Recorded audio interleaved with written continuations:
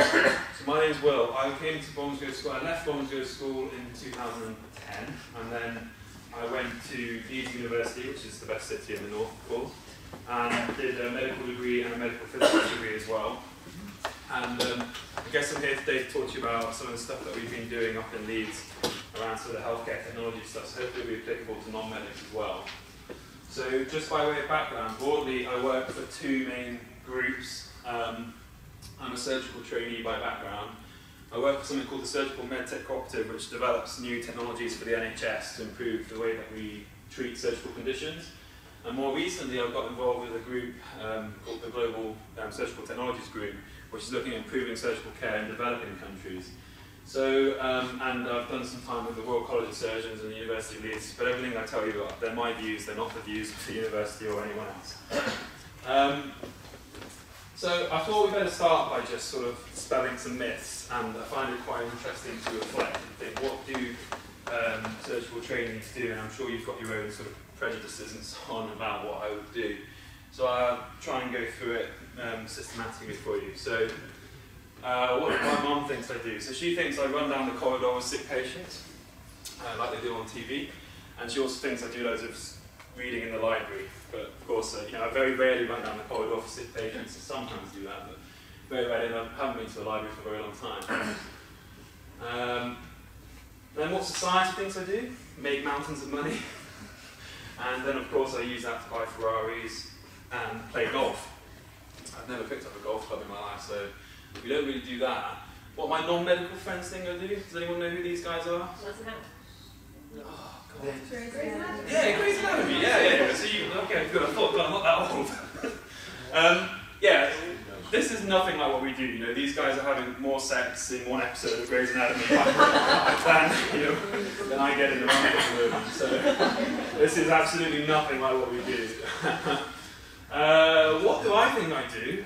I think, you know, I'm sort of really determined, I'm a workaholic, I'm a badass, and I do loads of cutting edge research, which means I get published in journals like Nature, and obviously I'm a surgeon, so I've got a God complex, like we all do. But what do I actually do? I drink loads of coffee, because we're really busy and really tired and we don't really sleep very much. Does anyone know what that is? So I promise you, right, that I'll never forget this. One of the first things I learned when I became a doctor, right, it wasn't how to prescribe drugs or treat sick people. It was how to use a fax machine. I'd never used one before, right? And I wanted an X-ray for a patient, and she was like, "You have to fax it," and I had to get taught how to use a fax machine. Anyway, we'll go into that in more detail in a minute. And obviously, I play Surgeon Simulator on my phone. So that's what I actually do. I hope that dispels some of the myths. But as well as being a doctor, I try and do some extra bits of stuff. I'm doing some research at the moment, part of a PhD, again looking at surgical technologies.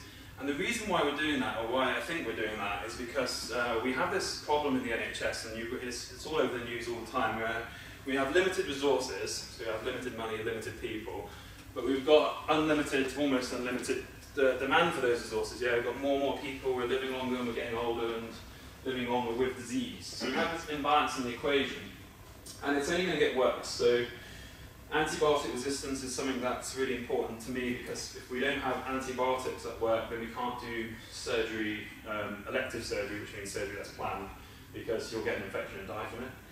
Healthcare services are really, really expensive, and a lot of that has to do with technology, the rising cost of technology. So how do we choose which technologies to buy and use, and how do we develop them to be cost effective? Mental health is a really big thing, yeah. I don't know if it's because we're recognising it more, just because we are getting more mental health disease, but that's going to be huge. And an ageing, complicated population. We have lots of different diseases. So, sorry to start a bit of a downer, but I also think it's important to think what is technology. And broadly, it's just a tool. It's just something that we use. Anything that we use as a tool is a technology. I mean, we've gone from sort of stones to metal. It allowed us to do some farming, which made us get more food so we could feed more people and build nice buildings like that. And then eventually we had this mechanization where we were making machines that were doing a lot of the work for us, and we had this technology evolution. And we're now in something called the fourth industrial revolution, which is basically the age of information and digital technologies and so on. So this has brought, each time that we've sort of developed a new technology or a new change in technology, we've pulled loads of people out of poverty, and it's given us in this country loads of conveniences which we take for granted all the time, like Uber and Amazon, I'm sure you all use that, or to some degree. I use it all the time. Completely changed the way that we get taxis, and you know, same day delivery. As soon as I heard that, I just bought a book just to see if it would come, and it was there before dinner. You can catch a plane that can be anywhere in the world within 24 hours, and I'm absolutely confident that in not too much time we'll be going to space and so on, just like we are flying a plane. And then our personal computing power and our phones and iPads and stuff, it's just never been as good as it is today. You know, when my mum was my age, she was a computer technician, and I promise you she used to work on computers that would be as big as a room, right? And she'd need hundreds of those computers to do the same thing that an iPhone can do now. So, you know, what's happened in 30 years for her, that's going to be your 5 years. Yeah, the pace is going to get quicker and things are going to start developing quicker. So the reason why I'm interested in technology in healthcare is how do we leverage all this? Because inside healthcare, technology has been somewhat okay. So we've got really nice, this is an MRI scanner, so you lie on the table and go through a big donut, it's a big magnet essentially, and there's lots of cool stuff. And you can see inside the patients, and you can diagnose lots of conditions that we would never have thought we could do only sort of 30 years ago. We can do single incision surgery, so rather than having a nice big cut, you just put one little cut in the belly button, all your instruments and camera go through, and you can chop out entire organs and stuff without making such a big a cut. And yeah, genetics, of course, a huge thing, game changer. We can now genetically profile millions of people if we wanted to, and figure out what diseases you're going to get. And we're in the process of trying to figure out what diseases we can prevent with that knowledge. So we've made some progress. But some things, when I was doing my research for this talk, it hasn't fundamentally developed at all for a very long time. I mean, you can see that there has been an evolution, but you know, fundamentally they're the same thing. And I think by now we should be doing much better for people who don't have limbs. Yeah, we should be able to move it properly, and we should be able to sense from it. The technology is there, but we're just not using it properly at all. I know I spoke about single incision, but that type of surgery is only done in less than 10% of the world. You know, the vast majority of operations are done with kit.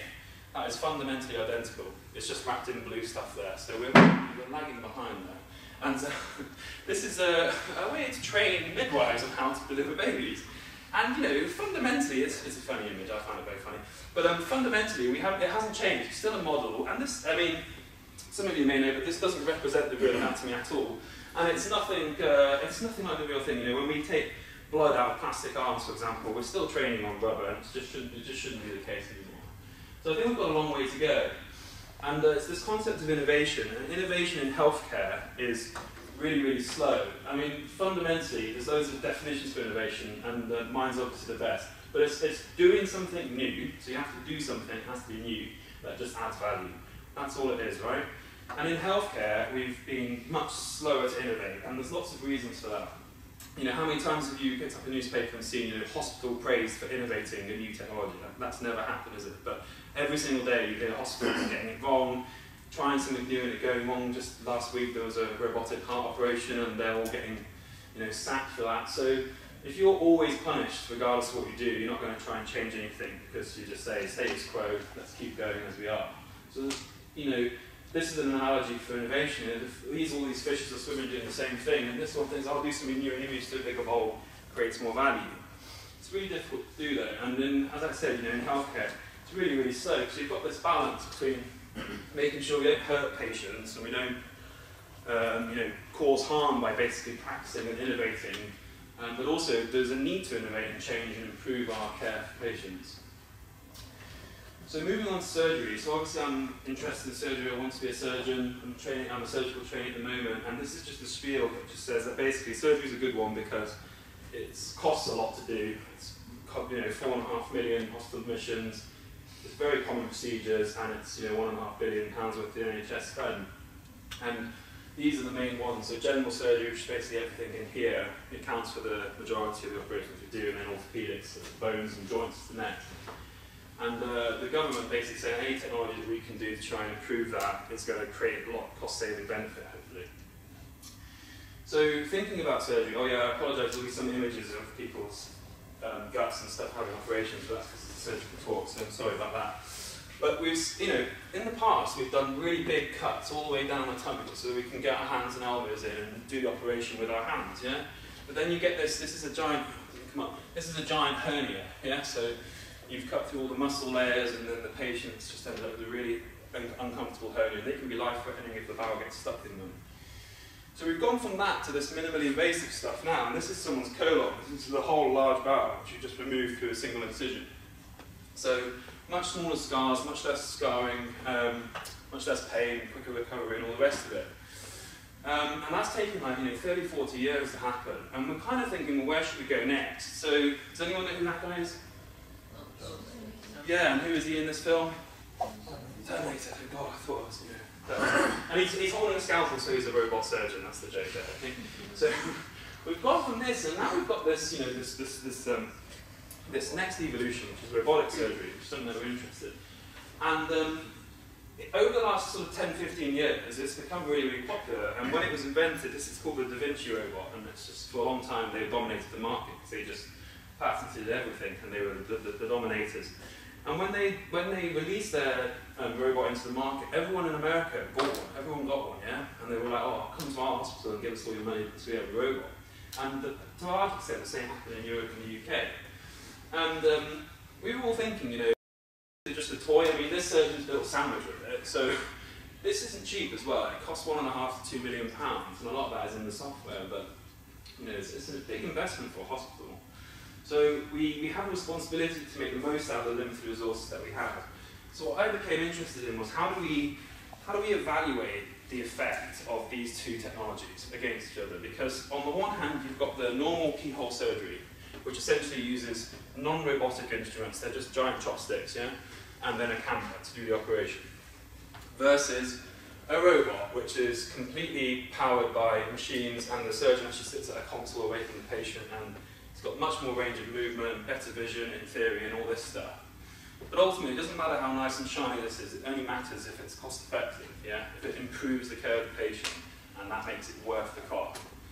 So, obviously this is a huge team effort, and I was a small cog in this wheel, but what we did was we designed a proper clinical trial, which is an experimental study comparing these two. So we did it in 10 countries, we had 400 patients in there, and you randomly allocate them, so you do something called randomize, where you recruit the patient and then you just basically roll the dice, and whichever one they fall into, they have that operation. And the idea for that is just to make it, all the effects are going to be equal on both sides. So on the one hand, we had half the patients having normal laparoscopic or keyhole surgery, and on the other half was robotic surgery. And the operation was for rectal cancer. So cancer at the lower end of the colon, because it seemed to be that the robot was, the people that were making the robot were selling it to improve outcomes for rectal cancer. So we were like, fine, let's just answer the question once and for all. And when you're designing a comparison study, so treatment A versus treatment B, you have to have an outcome. What's the most important outcome from that study? And it has to kind of be comparable. And the idea of the technique was that we were allowed to go from open, which is just the traditional big cut, to keyhole. Yeah? If you are struggling to do a keyhole, then the safe thing to do is to convert to open. So you go back to the open option. So your rate of conversion is a really good outcome, yeah? Because the idea of the robot is that because it's got more ranges of movement, better camera and all this stuff, you shouldn't need to go to convert as much as the normal keyhole. This is what we thought. And up till then, the studies had showed that you convert around a third of patients that you start with keyhole, conventional keyhole. So we were thinking there'd be about a 30% chance of the laparoscopic guys converting. So we wanted to see how much the robot would convert. And we found that 8.1% conversion rate, which we thought, yes, that'd be really, really good, because if the laparoscopic wasn't E30, then this has dropped it by, down to a third, so it'd be really, really effective. But unfortunately, or fortunately, for the patients, of course, we got much better at laparoscopic surgery. So the rates were actually quite similar, yeah? And you still think there's a 4% difference here. And if you did it enough times, it might be important, but this is just a load of numbers. But essentially, an odds ratio says, what are your odds of having a conversion if you're in each of the groups? And if you have an odds of 1, it means you've got the same. If your odds are less than 1, then you've got less chance. If your odds are more than 1, then you've got more chance. But because this goes from 0.31 all the way to 1.21, crosses 1, so there's no difference. Yeah? If we'd had more patients, we might have been able to find one. But the important thing is, when you're thinking about technology in general, but also particularly in healthcare, is your cost effectiveness. Because it doesn't matter if it's clinically effective, if it costs so much more. Because like I was telling you, you have a budget, yeah? So this is the incremental cost, which means that to do a robotic operation, it costs about £1,000 more than to do a non-robotic operation, yeah? So that's the cost, part of the equation. The quality, or the improvement, or the benefit, the cost effect, comes from something called a QALY, which stands for quality adjusted life year. So it just means that 1 extra year lived in quality life. It's a bit nebulous, but they work it out somehow. So you get basically 0.14 more years of quality life if you spend £1,000. And when you do the equation to basically work out the ratio, it's coming out around £70,000 per QALY. And just for context, the people that decide how much money we should spend per QALY are a group called NICE, the National Institute for Care and Clinical Excellence, basically the government, and because they've got to make sure that they're spending it on appropriate stuff. And their upper limit is around £20,000 to £30,000 per QALY. So this is nearly 3 times too expensive for the amount of benefit it gives, yeah? But everyone was adopting it, everyone was using it. So we reported on this, and actually the rates of robotic surgery are going up. But one of the primary reasons for that, and I think they'll continue to rise, is because a lot of the original robots come off patent now. So loads of companies in Cambridge and London are making cheaper robots. So I think as the price comes down, it will become more effective. But anyway, so that's kind of an example of why it's important to properly think about your technology and how to make sure that it's effective enough in a high-income setting. So I'll just move to another area of research that we're doing, which is in low-income settings. And we're basically working in northeastern India, right up here, this is China, so right on the China border in the Himalayan foothills, and also in Sierra Leone, which is in West Africa. And we're a really nice multidisciplinary team, so we've got some surgeons, some global health guys, the health economics guys who are saying, making cost-effective stuff, the trials, which make the comparison studies, and then engineering, which make the kit that we want to test. And this is born out of a concept called global surgery. And does anyone who wants to be a doctor want to work abroad or do sort of, maybe some humanitarian stuff? I mean, I never really considered it, but I'd definitely go for it if I were you. But again, surgery is a good one because it's 1/3 of all disease basically is surgically treatable disease. So across the world, 1/3 of it is surgically treatable. And the most common operation, about half of all operations in the world is cesarean sections. And then the next big ones are the big tummy operations that we're showing you, and then fixing fractures of the leg and arm, basically. And not only is it really common, but about 5 billion people don't have access to any surgery. So, we take it for granted here. If we walk down the road and we fell over and broke our ankle, we just get it fixed, go to hospital and sort it out. But that's just not the case for the vast majority of people. And every single day, that really results in 50,000 people just dying from preventable conditions, things like appendicitis. Has anyone had appendicitis here? No? Okay, anyone broken a bone? Okay, fine. It's a bit confidential, one person with a bad bone, fine. But anyway, these simple things which we just take for granted that we can get fixed, it just doesn't happen.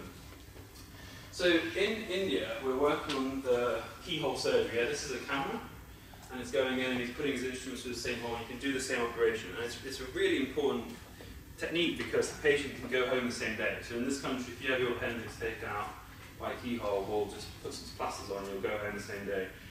And if you're living like hand to mouth, like literally like every day you get paid, expended to eat food, any time off work could be catastrophic. Your family could go into spiraling poverty and all the rest of it. So if you have to have a big cut, you'll probably have to have 3 or 4 days of work. So what we've done in order to improve the access to this care is produce this device, which is essentially a giant corkscrew, which goes into the cut that you make, and it lifts up the front of the tummy wall, yeah? It lifts it up so you can create space. And you don't need all the fancy airtight gadgets that we use in this country. So it dramatically improves access. And then this laparoscope here, which is the camera, all a laparoscope is, a keyhole camera, is essentially a camera on a stick with a light. But the ones we use in this country are nearly £10,000, right? Whereas the company that we were working with called Xenocore in America made this for around $100. It's just got a really nice iPhone camera and a light on a stick, that's all it is. And you plug and play into any screen. So these are some of the technologies that we're working on. You see how much more cost effective that would be, right? So that's what we're doing in India. In Sierra Leone, we're working on injury. And you might hear in the news HIV, TB and malaria, like really big public health things in developing countries. But what this shows is that injury, breaking bones and hurting yourself, getting burnt or whatever, causes way more deaths than all of them put together. So it's a really big one to go for. This picture, when I first saw it, I thought it was like a satellite image of Europe on a clear night sky, but actually it's not. There's no lights or anything in this. It's all this is the geolocation of billions of tweets over the period of a month.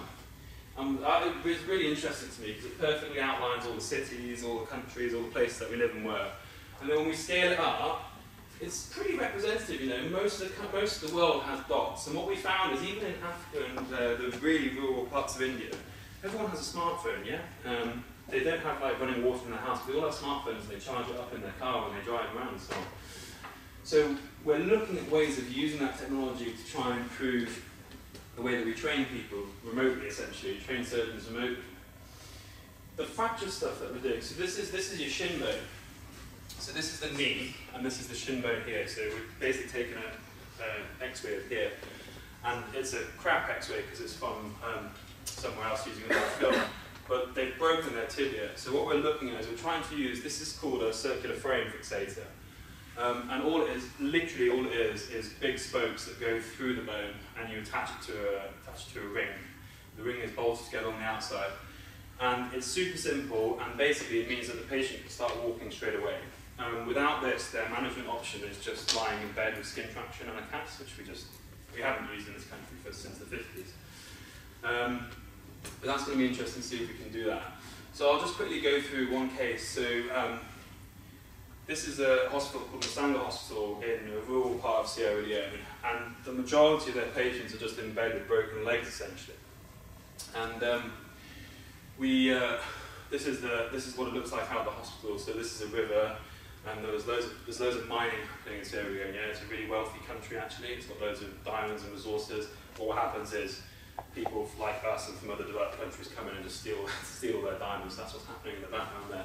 But you can see it's completely tropical, completely in the middle of nowhere. So doing surgery here is a really difficult problem. And this is an image intensifier. So this is an intraoperative X-ray machine to take X-rays through the leg or through the body or whatever you want. But it's broken, so they just keep it outside as like an ornament almost.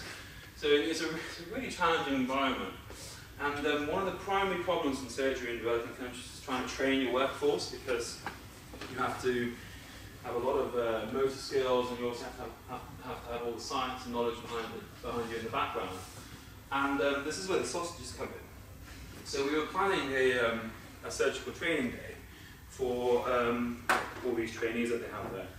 And for our veterinary colleagues here, humans and pigs are extremely similar, yeah, some more than others, but inside we're almost identical, and that's why they use pig valves and so on in people's hearts. You can put a pig valve in someone's heart to replace the valve. So we were thinking, let's do a bowel operation using pig bowel, yeah, which is just sausage skin, yeah. And so I asked the guys that were hosting us, we're going to need some pig bowel, and they were like, oh, okay, sure, we'll sort that out. And normally you just go to the butcher's and just ask for some pig bowel, and you take it and do it. Anyway, they were due to arrive. They were due to deliver the pig bowel at something like 2 o'clock in the afternoon.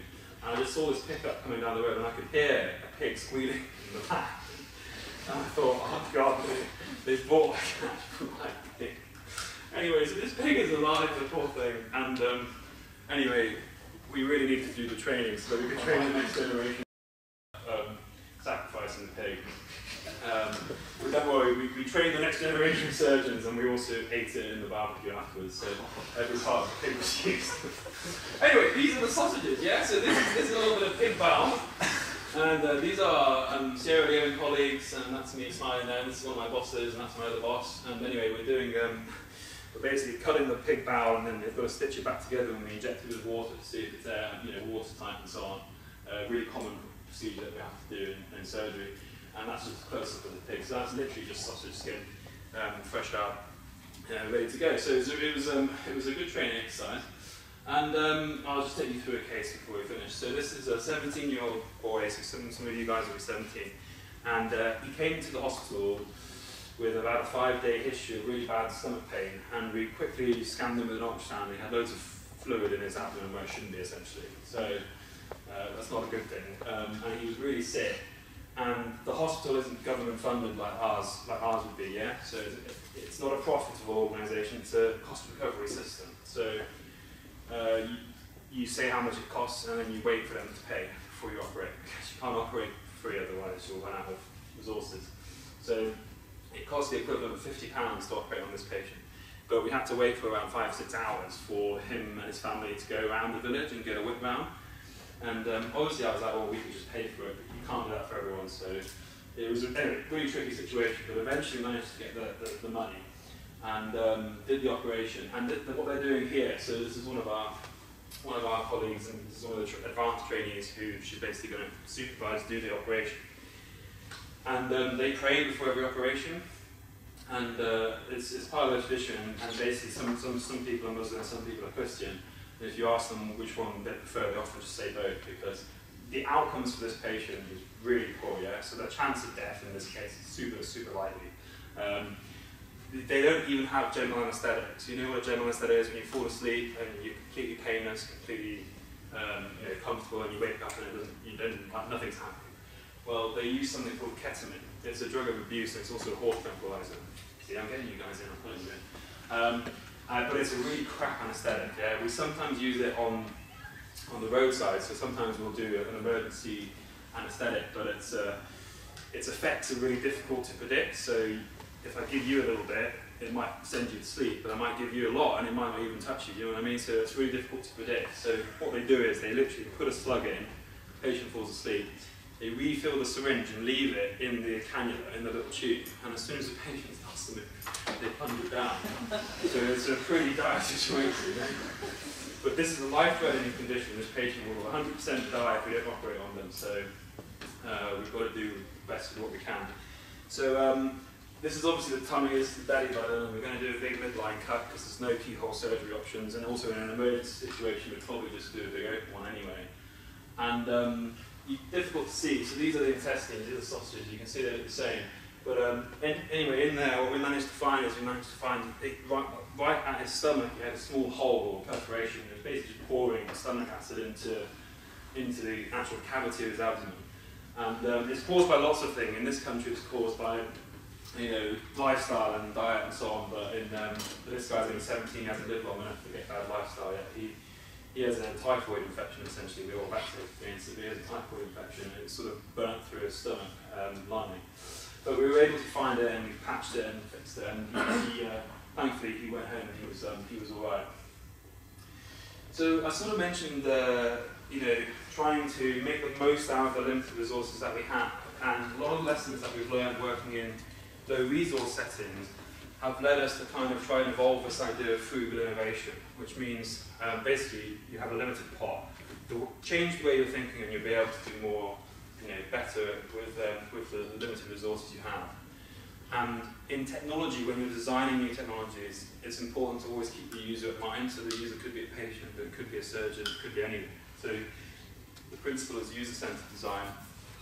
Minimum required specifications. So no whistles and bangs. Just like what are the core functionalities that we need this technology to do, and just do that really well, get the basics done right, and then go forward. What the robot guys did is they just threw loads of cool features in, like 4K and all this stuff, and really don't need it. Didn't make any difference. Yeah. Some of the doing this is really difficult because you're in a market in the West where they want to sell cool, fancy kit to you. Yeah. So it's really difficult to do it. But you kind of have to embed a culture of change. So you guys are all an advantage because you're younger, you've got a fresh mind and so on. So always try and be that driver for change. And just think, as long as you think that you're protecting patients or cats and dogs or whatever you work with, always try and make a change, believe in yourself. And this concept of interdisciplinary collaboration, where you're working with people from different specialties, is really important because that's when they ask you the dumb question or the question that they think is silly, and you're like, wish I'd thought of that, because that's absolutely spot on. And yeah, whatever you do, you should try and be sustainable, because the bottom line is that the NHS is provided for us for the rest of existence. We can't let it go, because otherwise we'll end up in a situation where we walk down the street and I'll crack with my insurance cover it. What are my kids going to do because I'll be off work and so on. So we just don't want to go down that road at all. And there's sometimes this battle between like high cool tech, like whatever, like robots and shiny things, and then frugal innovation. But really what we're understanding now is you can apply a lot of the principles that we're learning from low resource settings to high technology, you know. You can still have cutting edge technology working on whatever you want, you know, an AI, an artificial intelligence algorithm. But if you built it with frugal principles in mind, it'll be much more cost effective. So I'm just going to end and talk to you a little bit about where I think the future is. Does anyone read the BMJ? British Medical Journal? If you want to be a doctor, read it, because they might ask you about it in the interviews. Don't memorise it, but just read a few articles, be interested in it. Anyway, this was this month, talking about, will artificial intelligence steal our jobs? Maybe at some point, probably. And does anyone know who Babylon is? Does anyone watch Horizon? I thought you guys were interested in science, Watch Horizon on BBC iPlayer, man, it's cool, it's really cool. Anyway, Babylon are this artificial intelligence company that everyone hates in London because they're getting up part of the press. They basically do the GP at hand, so you can just get your phone out and talk to a GP, or you can go through an algorithm and it tells you what's wrong with you and so on. Basically, the whole Horizon show was about how they're not actually that good. But anyway, artificial intelligence is coming, and you guys, you're going to live in a world where, well, we all are, I hope we're all going to live in a world where it'll be commonplace that things will be automated for us, and algorithms and machines are doing a lot of things for us in our daily lives. And will it ever come into our tech? I mean, yes, of course, probably. Obviously I'm biased, so a lot of the stuff that I'm interested in is to do with surgery, but the Royal College of Surgeons, which are based in London, they're like in charge of our standards and so on, they've got a commission on the future of surgery and new technologies. So for any of you who want to build technology or work in science and so on, these are some of the key players that they're thinking, and I think they apply to most industries as well. So robotics, this is a newer version of the robot essentially. I think robotics will play a really big role, and some parts of operations will become automated, so closing and opening and so on, that will start to become automated, I'm sure. This is kind of representing the use of genetic information more widely, so how can we prevent disease before it even happens? And I don't think it's hard to believe that one day we'll all have to have our genes sequenced at birth, or just take a gene sample and sequence your genes and figure out what's going to be wrong with you. Artificial intelligence, as I said, a lot of this is going to become automated. Virtual reality, so has anyone ever used virtual reality for games or whatever? Yeah, it's really cool, isn't it? So this is actually a picture of me using virtual reality in surgery, but it's not a real operation because obviously I can't see anything. All I can see is the cobble. But it was for a promo thing they were doing in hospital. But surgeons are often compared with pilots because it's a safety critical environment, I guess, nobody know. But pilots just think we're insane. They just think we're absolutely nuts that we don't simulate. Yeah? It's uncomfortable to hear, but we do actually just kind of practice on patients. We are being supervised, but we haven't gone through a lot of simulation. Yeah? We've practiced the skills on models like that plastic, midwife model or whatever, but that's as far as we go. But I think we really need to invest in immersive technology. I think that will become a really big part of our lives, and you'll be able to simulate loads of things and train in loads of things just from the comfort of your own home or office. 3D printing, so this is a model of a heart. 3D printing is a bit sort of gimmicky at the moment. Does anyone have a 3D printer? They're coming down in prices, so you can kind of, or anyone's parents have 3D printers. They're really cool. You can print whatever you want, of course, or you can program into it. But we're printing them more and more in hospitals now for operative planning. So if you have a tumour in your brain, which is kind of close to lots of critical structures, we can print it and figure out just how close it is to plan an operation. But in not too distant future, they'll be doing what they do in Grey's Anatomy, and they'll be printing organs and stuff, for real. So you'll come in with a failing organ, and we'll just make a new one. I'm absolutely sure. And then this represents imaging. So at the moment we're doing everything with just light and eyes, but in not too distant future, everything will be guided by MRI during the operation. So in Leeds now we have 2 hospitals with MRI scanners in the operation, so you can kind of do it at the same time as the scan's happening. Super cool, and I think that's going to be the future. But a lot of people always ask me, like, do I see a time where like a robot will be wearing a white coat and doing a consultation with you? What do you guys think? Do you think that will happen? Yeah? Does anyone want that to happen? Yeah, there's a guy furiously nodding at the back there. Okay. Yeah, it's an interesting one, isn't it? I think, like all good answers, there's probably a bit of yes and no. I think more and more will be automated, and more you won't realise isn't being done by a person. But will a human being never be in the equation? So, for example, if I'm a surgeon in the future, do I just tick a box saying robot, and the robot operates on you and does everything, including all the follow-up and everything? And I don't know, and I mean, obviously it's better for patients. I'm happy for that to happen as long as I'm the one building the robot. But this is one of the reasons why I think it might not happen too quickly, and that's because so much has to change in society before we accept that. And that's because if I operate on you, if the robot operates on you and it goes wrong and you die, or something goes wrong, who goes to court? Who's in trouble? Is it me because I'm a surgeon because I tick the box to say robot, or is it the computer scientists that wrote the program, or the robot manufacturers? And I don't know, how will we ever work that out? So I think there's too many unknowns and too many things that we have to figure out before that happens. A bit like driverless cars, yeah? I think that's a good idea. I'd love that because I drove all the way down from Leeds there and I could have done like 3 hours worth of work. But then when something goes wrong, who's at fault? You know, it's a bit tricky. So anyway, just something to think about. I'm sorry, I included one slide about med school, for med school people. And this is because the interviews are coming up soon. Some of you might have interviews, I mean, well done, we'll talk about it more later. But the key is to just practice, and obviously any of you guys, if you have interviews, just practice them with different people, doctors, vets, scientists. Super simple, really, just smile and be friendly. I wasn't very good, I only got one interview, and I just sat there and smiled and said I really wanted to be a doctor and just told them all the interesting stuff that I find interesting, and they kindly said yes. Yeah, just watch a bit of TV, literally just watch the news every now and then, watch Horizon. You don't have to read the BMJ back to back, but just be interested in whatever's happening in science now. It's a fast-changing environment, so you always kind of need to be up to date a little bit, and just relax and be yourself. Know your motivations, like why do you actually want to be a doctor, or a vet or whatever. It might be because you like science and help people, but everyone kind of says that. So think about your own personal reasons as well. Yeah, it might be because you want to use technology to help people or whatever. Know the university. There's nothing more embarrassing than they're like, so why do you want to come to this university? And you tell them something about a course that they don't run, or you've got the wrong city. I've got friends who've done that. So know the university course. No, yeah, again, there's no substitute for lots of practice. And if you do want to be a medical student, this is a good book. There might be a more recent version, but I get that book and read it. You don't have to read it cover to cover and take the best bits from it, or take the best bits from everyone's advice and use that. But there's lots of books out there and guides.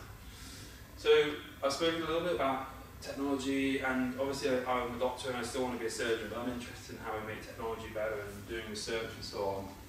But you always have to remember, what's your role? And this is the physician's oath. I'm actually really sad, and this is a picture of the one I have on my wall. But if you want to be a doctor in 5 and 6 years' time, you'll be standing up at graduation with your little certificate and your family behind you, and you'll be saying that. And it's quite an important thing, At the end of the day, regardless of what you do, you're going to be the advocate for patients, and all a patient is a vulnerable person. Yeah? So you never ever forget that. That's always going to be your role. Even if you've started a really cool robotics company and you're making loads of money, you're still an advocate for the patient, so always have that in mind. But I think we should always try and be these fish that are constantly jumping into bigger bowls, trying to think about a bit outside the box, how can we make the situation better for our patients and ourselves. And when I was building this PowerPoint, a friend of mine was saying, well actually the fish is still just a fish swimming in a bowl of water. It's not something, not super new, is it? We said, the real innovators are the flying fish. So try and be more like the flying fish. I don't know why fish was such a big role in my PowerPoint today, but try and think outside the box. How can you really be truly innovative? And I think this is the last slide. And this is the main theatre in Sierra Leone where we're working. And they have this motto, which is a cutting time saves lives. And I'll never forget it because your time is the most precious resource you have, right? And it sounds really cheesy, and I didn't believe it when I sat with you, but my mum always used to say time goes really fast, and it doesn't really feel like that when you're, a student and so on, but it does go really, really, really quick. And you can do a lot of good stuff with your time, but you have to try and think, why am I here? What's my purpose? Try and be innovative, think outside the box, do something new. So that's all I wanted to say. Please follow me on Twitter. I don't have very many friends, so I'm always looking for more friends. Feel free to email me as well. And if you're interested in the research that we're doing, I'm sorry it's a bit corporate, but feel free to follow us on Facebook and Twitter here as well, yeah? And that's all I have to say, so thanks very much for your time.